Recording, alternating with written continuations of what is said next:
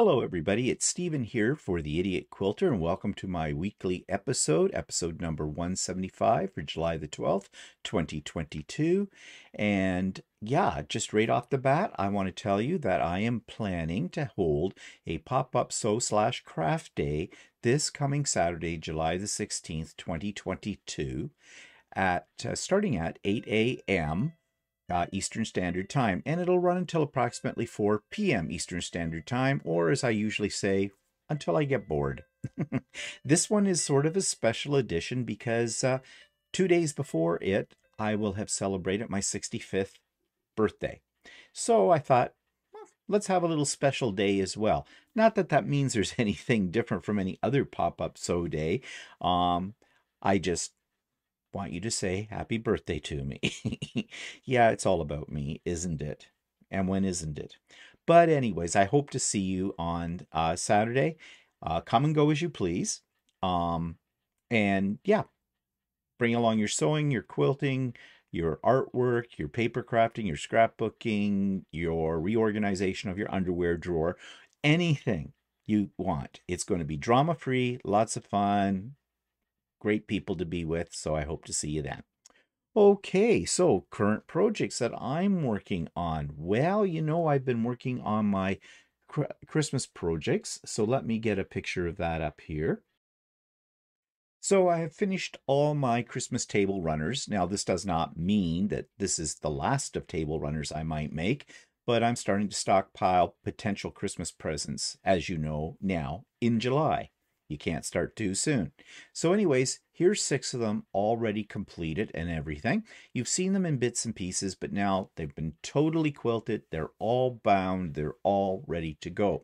And as I said, I don't know who they're going to be going to. And the other thing I finished this week was this, and that is not the picture I want to show you. So just give me a second to find that. So here's the Christmas wreath, the twisted Christmas wreath, or I guess the pattern's actually called Twisted Holiday Wreath, all completed now. So you can see that I have quilted it and I have put the binding on and it's all done, and I added this bow to the top of it. Now I did put the bow on with a safety pin through the back just in case it needed to be washed, then the bow could come off. I think it turned out pretty nice. It was a little bit tedious to do. I did use the twisted tool. What do they call that? The tiny twisted tool for this particular one. And I've talked about that one before, and I'm going to talk a little bit more about that in a moment. But yeah, I think it turned out pretty nice. Now, would I make another one? Well, yes and no. I like the way this one turned out. You could do it in other colors too. You could do it in fall colors. It would look very nice for that. It's just I found it's a lot of little pieces that you cut out, and it does take some time to do that. So I don't know if I'll ever get around to making another one or not. But right now it's in my arsenal of potential Christmas presents. Again, not so sure if I want to give this one away though. I might actually want to keep it for myself and put it up at Christmas time. I'm just not sure where it's going to go, but I'm sure I can find a place. So anyways, those are the projects that I have been working on lately. So that takes me to what's been happening. What's new? Well, nothing really much new, but we did have Craft and Chat this past week on Wednesday. That would be last week when this video goes up. And we had a good time, as we always do. And there were a few new faces in the Craft and Chat, which are always welcome. If you missed it, sucks to be you.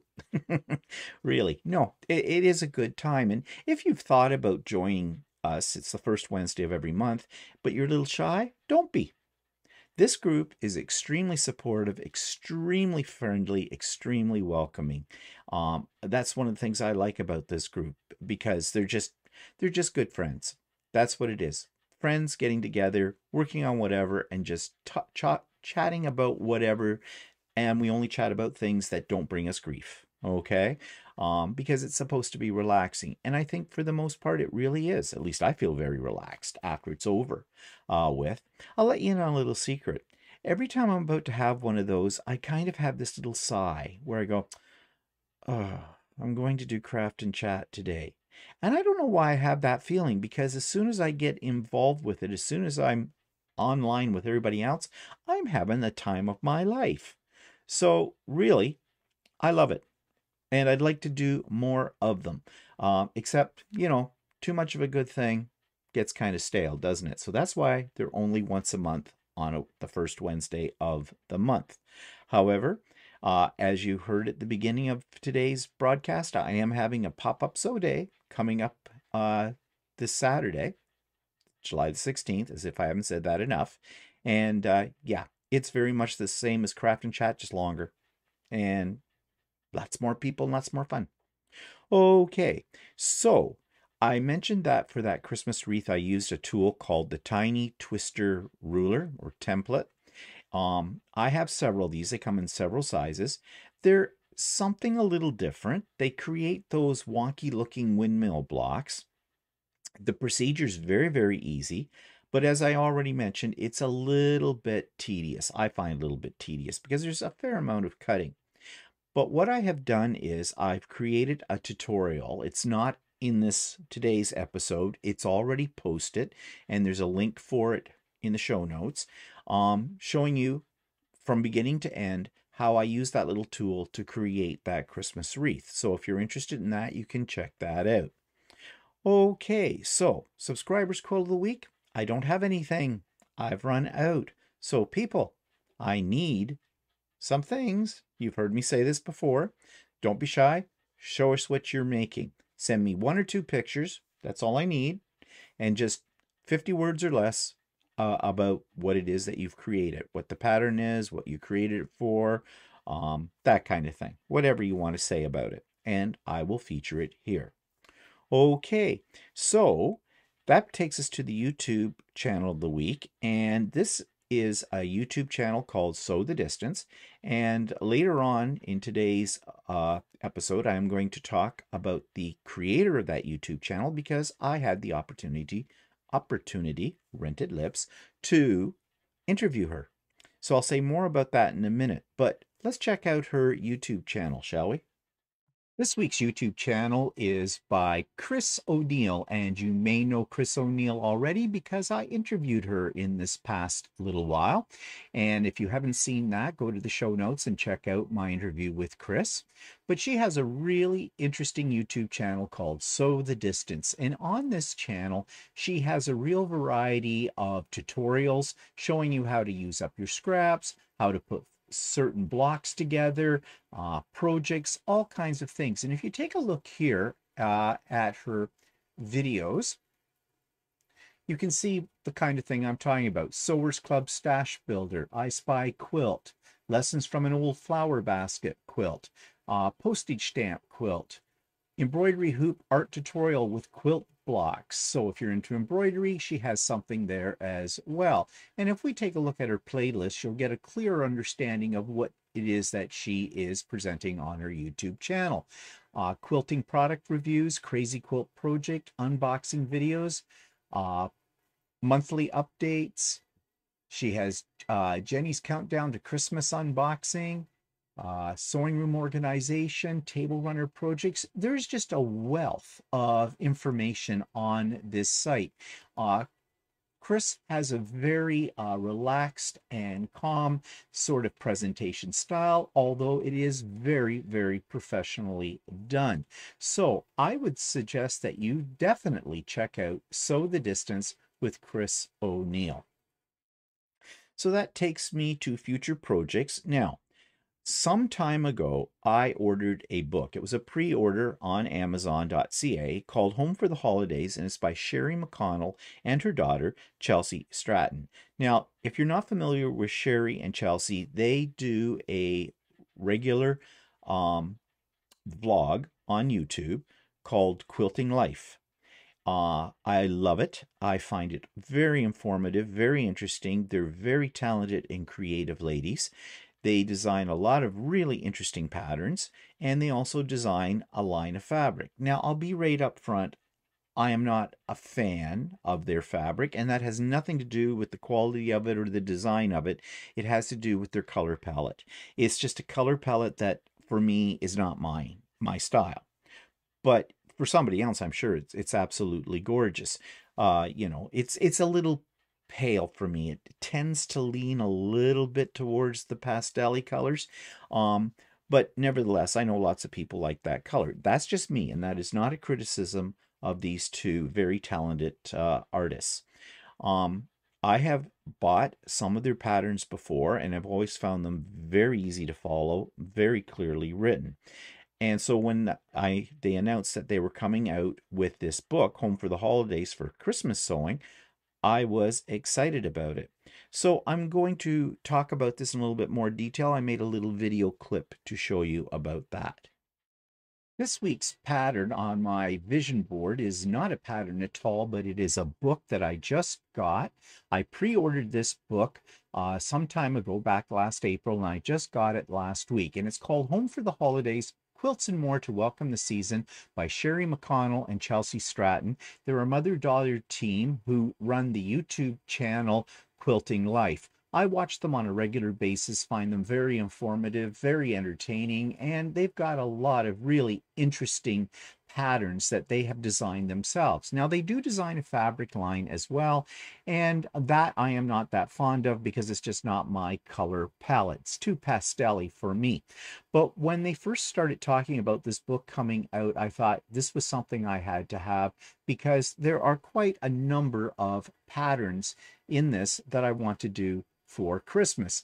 And also one thing I do like about their patterns is that many of them, although geared towards Christmas, given the right colors, could be done for almost any time of the year. So I thought I would show you what this book is all about. And this is going to be a little awkward as I switch over to me on my camera. And here is the book right here. And I've marked a few pages, as you can see, with sticky notes. These are projects that I think I might want to do at some point in time. So this one, the first one I'm going to show you here, is called Christmas Eve Lap Quilt. And there's a picture of it. Now, you know I love stars.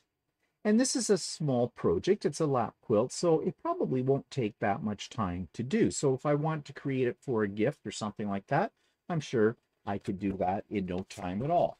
So that's one. And another one that caught my eye is, of course, a table runner. It's called Crystal Sky Table Mates. And again, a star. They do a lot of things with stars in this book. And again, that's why I was attracted to it. And I do like the color scheme of this particular one in the blues because it would not only work at Christmas time, but it would also work as a nice winter table runner as well. Then there's a pattern called Amaryllis. Again, a variation of a star. A little bit more complex by the looks of things, but again, I think it would look really nice as a Christmas pattern in Christmas fabrics. But again, this is another one that I think if you made it in, say, batiks or Cape Facet or something like that, I think it would look stunning in those kind of colors. Another one here called Mistletoe. Mistletoe, yes. Basically, it's a variation of a bear claw, I think. And again, very versatile pattern. Doesn't have to be just for Christmas. And as you can see, I have picked out quite a few. Now, this one is a little different because it's called Farmhouse Flannel Quilt. Now, pattern-wise, let's see if I can get it in the camera here. Pattern-wise, there isn't anything really complex about it. But the reason it caught my eye is because I have a whole bunch of fat quarter flannel pieces. I bought a big bundle by mistake at a retreat a few years ago that I thought they were cotton. They aren't. They're flannel. And I just didn't know what to do with flannel. So they've been sitting in my stash for a couple of years. And I thought, hey, why not make something like this? because it's simple, it's fast, and it uses up those flannel fat quarters, which otherwise you're just going to sit around here forever. And then this one. Now, this one I'm not completely sure of. It's called, get it here, poinsettia. In my way of thinking, those are tulips. They don't really look like poinsettias to me. However, again, this is a very versatile pattern. Depending on the colors you pick, I think it would look really neat if you did each one of the flowers in sort of your scraps. Just make it more scrappy looking. I think it'd be very colorful. You could make it to look very spring-like, that kind of thing too. So yeah, that's another one that caught my eye. Now, another thing in this book is there are recipes in here as well. So, you know, you're getting quite a lot of value for your money, I think, on this book. As I showed you, I've got these pages all marked. I'm definitely feel that I'm going to get my money's worth out of this book. Was it expensive? Well, it was about $35 Canadian on Amazon. That's where I picked it up. You might get it for a little less at a quilt store or somewhere else online. And definitely, if you're an American, it's going to cost you less than that. In fact, US price on the back of this book is listed as $26.99. I think it's worth the money. As I've said, their patterns are usually very well written. And the only thing I can say against this book is I just don't like the color scheme. That's just me. You may love it a lot, but that's okay. I don't have to stick to their color scheme, do I? So that's Home for the Holidays by Sherry McConnell and Chelsea Stratton.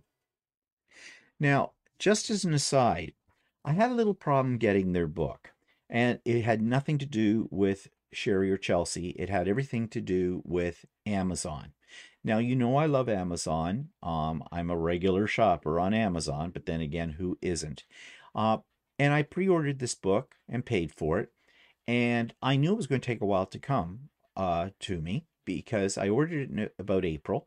I did get a notice about a week or so ago telling me that, it was more than a week ago, about 2 weeks ago, telling me that I could expect delivery of it by, I think it was June the 27th. Okay, great. June 27th came and went, and I didn't receive the book. So I went into the tracking system of Amazon and looked for it, and it said, yeah, your order has been delayed. It should arrive, and they gave me the date the next day. And of course, Amazon always says, if it doesn't arrive then, please contact us for a refund or whatever. Well, it didn't show up. So I did go into Amazon and I asked them about this. I went into their chat mode for that and said, you know, hey, it was a pre-order, whatnot, what's happening? And they got right back to me and said, we're so sorry. They're always very apologetic. It has been misdirected. So you can reorder it if you wish. Well, that ticked me off a little bit. I was a little disappointed. And I was also thinking, if I pre-order this book, you know, how long is it going to take this time, and will it be misdirected again? And I really wanted this book. So anyways, yes, I did reorder it. But in the meantime, I sent an email to Sherry McConnell, the author, co-author of the book, telling her what had happened and whatnot, and said to her, you know, by any chance, do you know any quilt stores or online stores in Canada that are carrying the book? Because I really want it, and I don't want to have to, I know I could order from a quilt store in the States, but the problem with ordering from the States is basically the shipping. One, it takes a while, and two, it may cost me a lot of money for this book.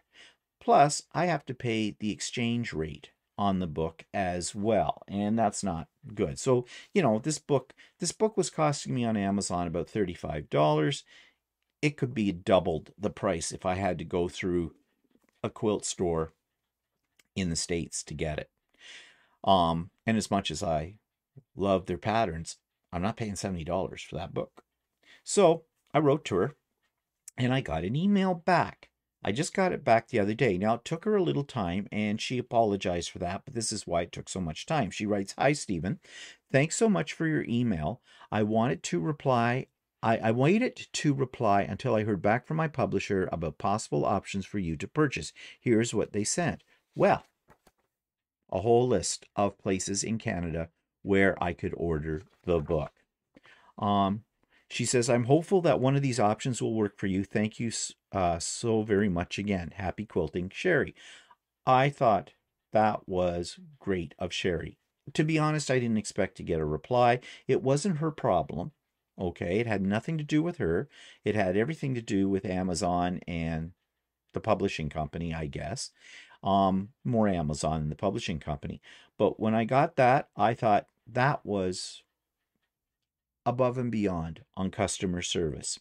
So I wrote back to her and thanked her and let her know that actually I did get it from Amazon again, but thank you so much for doing this, because that took some time and some effort, and I appreciate it a great deal. So I tell you this because I want to support Sherry and her daughter in their quilting life venture and in their publications and everything else that they do because I feel very positively about them. So, yeah, I want to share that with you. Okay, so that takes me to an interview that I have done last week, and it's up today. I did this with Kris O'Neill, and Kris O'Neill, as you probably already know, if you saw, well, because I just put up for you Kris O'Neill's YouTube channel, Sew the Distance. And so here's my little teaser to her interview. So here's a question for you then, since you do collect antique quilts. How do you feel about this movement lately of cutting up old quilts and making them into like jackets or clothing? I'm all about it. I think that, go for it. There are so many quilts that end up in the landfill. And I think some of the people that are against it aren't hitting the, thrift stores and don't Yeah. see it. I have a particular thrift store that I go to, and I become friends with the people that own them. And please do that because they'll call you. I get calls, say I just Yeah. had a quilt come in. But I have one in particular that they are not allowed to even put old quilts out on the floor. Call me. I mean, she's not allowed to put them aside, but she'll call me and I usually run over. But the thing she told me is I said, if you get any in that have holes, because I love to repair old quilts too. Mm. If you get any holes or anything like that are tattered, please call me. And she says, I'm not allowed to. They have to go right into the dumpster. Oh, So that makes me wonder, which I've often thought, do I need to go over to the dump? Can you call me and tell me when I need to yeah. go look in the dumpster? Because there's so many quilts out there that just get tossed, or they're just like they don't sell at the thrift Yeah. shops and they get bundled up and sent to recycling or whatever it is they do to them. So I'm all about making clothing. Use the quilts that you have. Do whatever you want. It's your quilt. Do with it what you want. When you buy it, that's totally up to you. Now, I just finished doing an interview with another really interesting person, and that one will come out next week, and I'll tell you more about it then. Okay, so that takes me to my online fabric store of the week or online quilting store. And this one's a little different because they don't sell fabric. They sell customized sewing furniture. They are a Canadian company. They're called Eddycrest.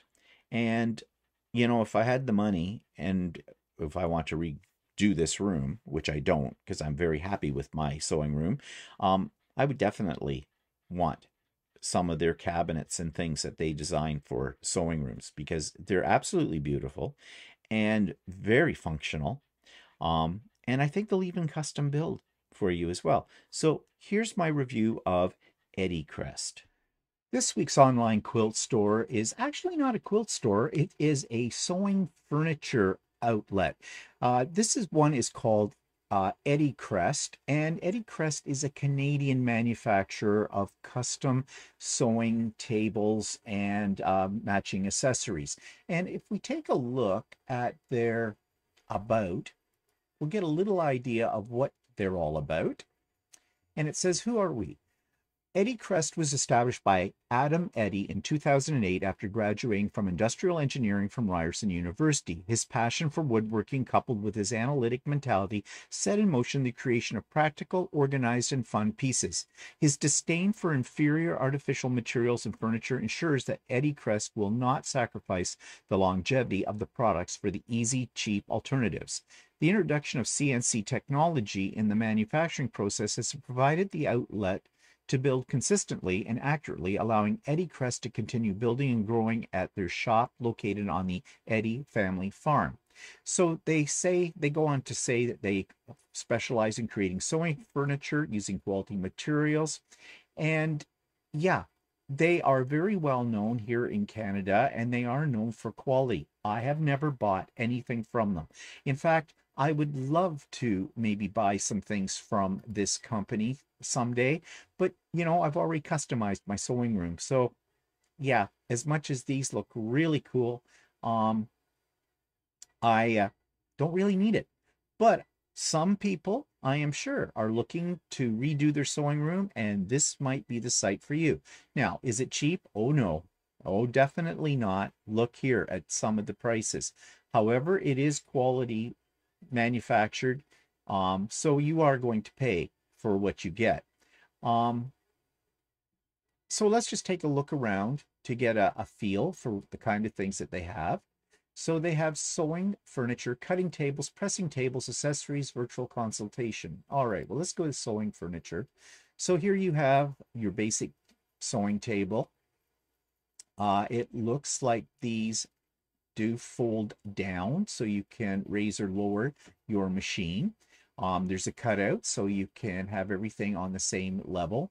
And it looks like these are designed for, easy placement in almost any setting.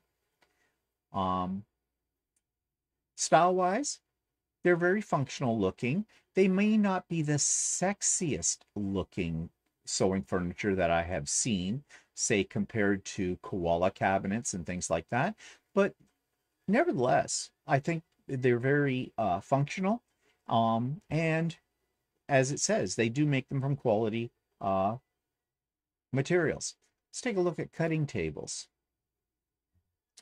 So here you have one that will fit very nicely. It looks like it collapses. So you could, if you have a small space, you could fold it up and then bring it out. Again, here's another design type with lots of storage built into that. And similar with that one.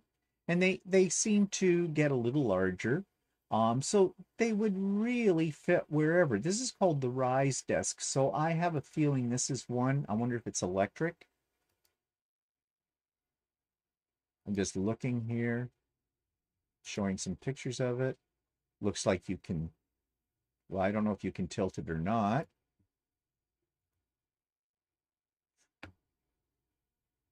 But let's just take a look. Okay, so it says our Rise one-piece tabletop desk is designed to provide you with multiple work heights and programmable settings for most common working positions. Okay, so this is, and we don't want that. This is an electric table that moves up and down, which is kind of nice. Note, shipping included for all provincial major routes. Okay, so that's not bad. Shipping's included if you're Canadian, of course. Let's look at pressing tables. Well, that's kind of a neat design. I have not seen that before. So you've got sort of they call it the classic taper. So, if you need an ironing board, there you go. Another one there. The only thing is it's not very wide. It's long, but not very wide. And that's the only two that they have. They probably do custom as well for a price. Let's take a look at what they have for accessories. Well, they have cabinetry, storage shelving, sewing machine bed extension. Bed extension. So is that the acrylic part I wonder they're talking about? Let's take a look.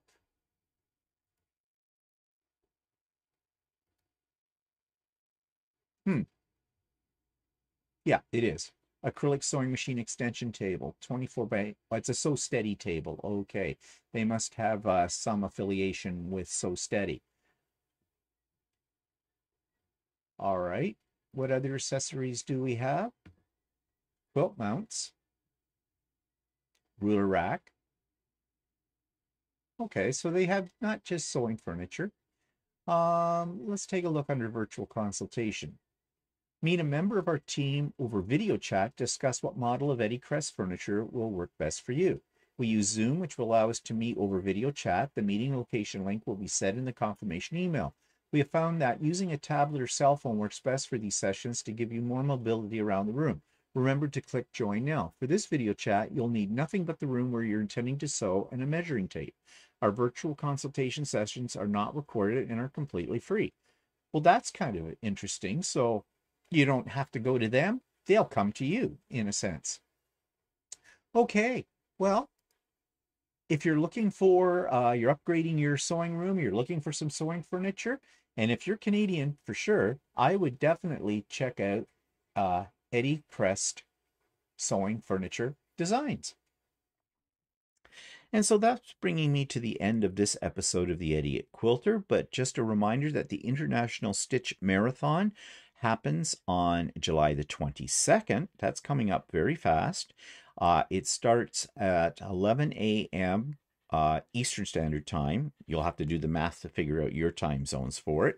And it is a Zoom, and all are welcome. And it should be a really fun day. There are 11 co-hosts for this, so you're going to get to meet some other YouTube channel creators. I have already done little blurbs about each one of the creators that are co-hosting this, so you can go back on some of the videos and see that, but also in the show notes there is a link to their YouTube channels as well. So I hope to see you there as well. So there's lots coming up in July. Pop-up Sew Day, July 16th, that's this Saturday, starting at 8 a.m. All are welcome. And then we have International Stitch Marathon the weekend after. Actually, the Friday after that Saturday. It's on a Friday, not on a weekend. Pop-up Sew Days on the weekend, on Saturday. Okay, so I think that's all for me this week. And I've got to get this up because Walter and I are off to Kawartha Quilting to pick up my batting that I pre-ordered and another AccuQuilt die that I ordered, and they've got their Christmas in July event starting today, and all their Christmas fabric are going to be out, so I'm looking forward to doing some shopping, and I'll tell you all about that on the next episode of the Idiot Quilter. See you then. Bye for now.